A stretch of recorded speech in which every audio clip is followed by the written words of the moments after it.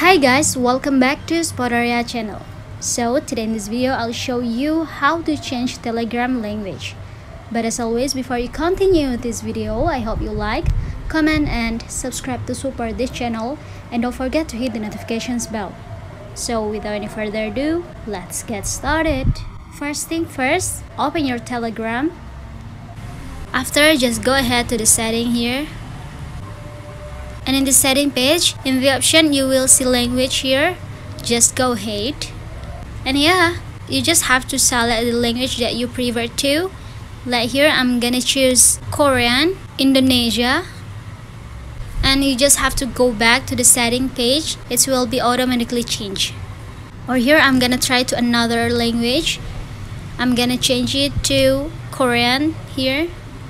And just go back, and yeah, as you can see and as I said, it's automatically changed. So guys, just it. I think it's enough. Thanks for watching this video. I hope this video will help you. Don't forget to leave your comment in the column below. I'll see you soon in the next one, and good luck.